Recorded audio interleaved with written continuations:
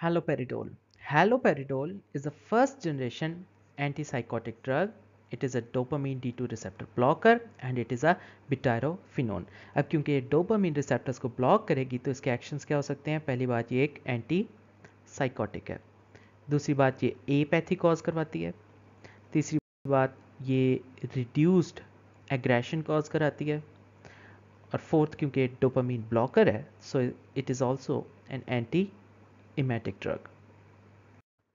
तो अगर anti psychotics के मैकेनिज्म ऑफ एक्शन की बात करें तो इसमें दो ग्रुप्स बन सकते हैं। कुछ ड्रग्स हैं जिन्हें हम कहते हैं फर्स्ट जनरेशन एंटी साइकोटिक्स और कुछ ड्रग्स हैं जिन्हें हम कहते हैं सेकंड जनरेशन या न्यूअर एंटी साइकोटिक्स। जो फर्स्ट जनरेशन या जिसे टिपिकल न्यूरोलेप्टिक्स या एंटी साइकोटिक्स कहते हैं वो करती क्या है कि डोपामीन D2 रिसेप्टर्स को ब्लॉक करती है, सो they are antagonist for dopamine receptors.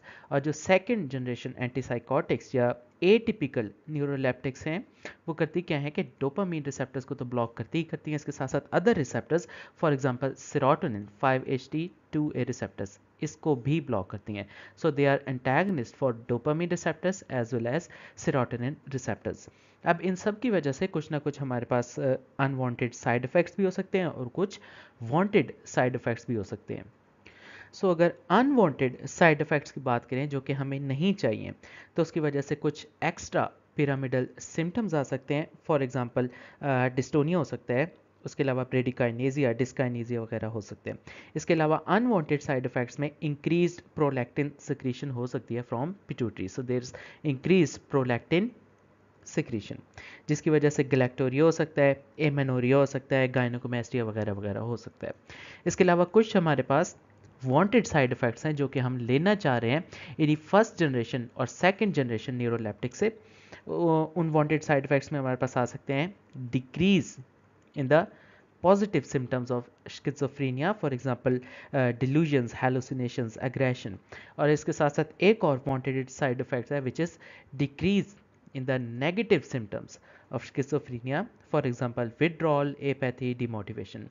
अब इसमें डिफरेंट ड्रग्स हैं। फॉर एग्जांपल अगर फर्स्ट जनरेशन एंटीसाइकोटिक्स की बात करें तो इसमें हैलोपेरिडोल, उसके अलावा फ्लूपेंटिजोल, क्लोरप्रोमाजीन आ सकती हैं। और जो सेकेंड जनरेशन एंटीसाइकोटिक्स है उसमें क्लोजापिन, क्विटाप्रिन, रिस्पेरिडोन, एरिपिप्राजोल और एमिसल्प्राइड आ सकती हैं। एक्टिवली हैलोपेरिडोल के मैकेनिज्म ऑफ एक्शन की बात करें तो it is a D2 blocker, dopamine receptors को ये ब्लॉक करेगी। It is a competitive antagonist of dopamine receptors. अब ये जो डोपामीन रिसेप्टर्स है ये मीजो लिम्बिक पाथवे में भी हो सकते हैं, इसके साथ साथ ये मीजो कॉर्टिकल पाथवे में भी हो सकते हैं। दोनों पाथवे में जितने भी डोपामीन रिसेप्टर्स हैं इसके ऊपर जाएगी और एंटागोनाइज करेगी इफेक्ट। अब जो ब्लॉकेड है वो इमीडिएट है, लेकिन जो इफेक्ट्स हैं वो शो होते होते थोड़ा सा टाइम लग जाएगा, जिसका मतलब है कि कोई ना कोई कम्प्लेक्स चेंजेस है जो कि न्यूरोट्रांसमिशन में हो रही हैं।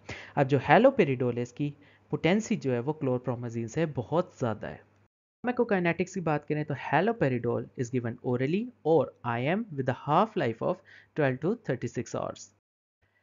क्लिनिकल यूज़ हैलोपेरिडोल ने क्योंकि डोपामीन रिसेप्टर्स को ब्लॉक कर दिया है तो हम इसको यूज़ कर सकते हैं स्किज़ोफ्रेनिया को ट्रीट करने के लिए, और वो भी स्किज़ोफ्रेनिया के positive symptoms. So it is less effective against negative symptoms.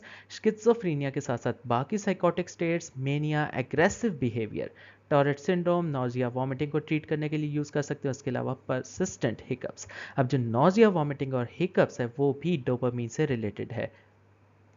Toxicity या साइड इफेक्ट्स की बात करें तो हैलोपेरिडोल की वजह से एक्स्ट्रा पिरामिडल सिम्टम्स आ सकते हैं। फॉर एग्जांपल पार्किंसन वाले सिम्टम्स आ सकते हैं, डिस्टोनिया, ब्रेडिकाइनेजिया, डिस्काइनेजिया। उसके अलावा क्योंकि डोपामीन ब्लॉक हो गया है तो उसकी वजह से हाइपर प्रोलैक्टिनीमिया, प्रोलैक्टिन ज़्यादा हो जाएगा जिसकी वजह से गैलेक्टोरिया, एमेनोरिया, गायनेकोमेस्टिया वगैरह वगैरह।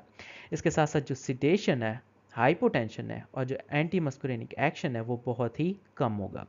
हैलोपेरिडोल की वजह से न्यूरोलेप्टिक मैलिग्नेंट सिंड्रोम भी हो सकता है।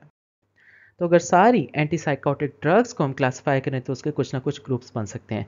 तो जो पहला ग्रुप है न्यूरोलेप्टिक या एंटीसाइकोटिक ड्रग्स का, उसे हम कहते हैं कि ये क्लासिक ग्रुप है या फिर ओल्डर एंटीसाइकोटिक्स या फर्स्ट जनरेशन एंटीसाइकोटिक्स, या फिर सिंपली कह सकते हैं कि they are dopamine receptor blocker या एंटागनिस्ट।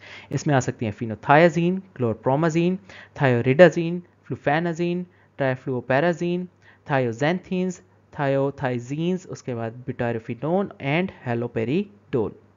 उसके बाद जो सेकंड ग्रुप है उसे हम कहते हैं कि दे आर न्यूअर एंटीसाइकोटिक्स, या जिसे कहें these are serotonin receptor blockers या एंटागनिस्ट। डोपामीन के साथ साथ ये सेरोटोनिन को भी ब्लॉक करेंगी, या फिर हम इन्हें कह सकते हैं कि these are second generation antipsychotics. इसमें आ सकते हैं क्लोजापिन, लॉक्सापिन, ओलेंजापिन, क्विटापिन, एरिपिप्राजोल, ब्रैक्सपिप्राजोल और कैरिप्राजीन, रेस्पिरिडोन, जिप्रासिडोन एंड लोरासिडोन। उसके अलावा एक और ग्रुप आ सकता है, उसे हम कहते हैं कि वो बाईपोलर की ट्रीटमेंट के लिए है, या फिर हम कह सकते हैं कि वो एक क्लासिकल ड्रग है, या फिर सिंपली कह सकते हैं कि एक ग्रुप 1A मेटल है जिसमें लिथियम आएगा। और देन कुछ और ड्रग्स है जिन्हें हम कहते हैं कि वो अदर न्यूअर एंटीसाइकोटिक्स है, जिसमें वेलप्रोइक एसिड, कार्बामेज़ेपिन, लेमोट्रिजीन, क्लोनाजिपाम और ओलेंजापिन आ सकते हैं।